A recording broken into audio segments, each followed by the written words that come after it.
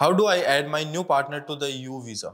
Over the years since the EU visa was created, there have been several changes that have allowed crime victims to not only obtain immigration status for having been victims of crime and for having cooperated in the prosecution of the crime, but also for these victims had also allowed them to protect their relatives or help their relatives with immigration status, adding them as derivatives both their spouse and their children under 21 years of age. Option under the U visa for your new partner. How do I add my new partner to U visa? What are the options you have? With which ones can your partner obtain the same immigration status that you have the fastest?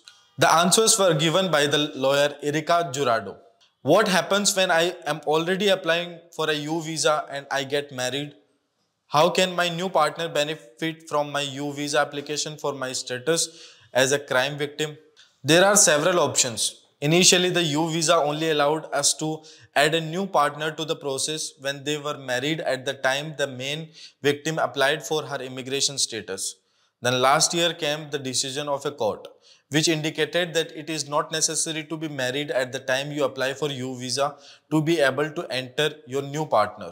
But now they are allowed to get married at any time until there is a decision on the U visa. You can add your new partner to the process of U visa, but before your approval arrives. So if you are applying for your U visa, you are applying for domestic violence or for assault with a gun or any of these qualifying crimes, and you live with your partner and they decide to get married.